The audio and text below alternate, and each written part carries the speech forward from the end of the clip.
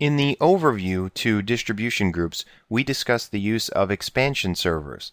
Now, a distribution group will simply be expanded on any server in the organization by default. But you might want to change this for distribution groups that you have or dynamic distribution groups that you have if you feel that they're so large that they may hurt the performance of your server. So how would you go about doing this?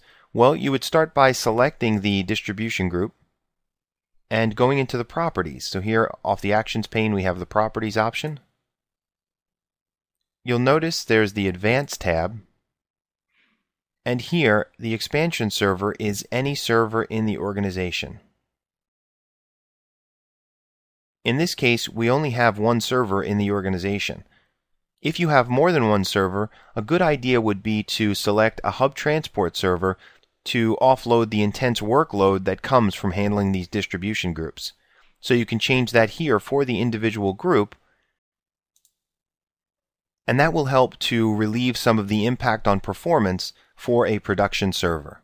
So we hope you found that informative, and we'll see you in the next lesson.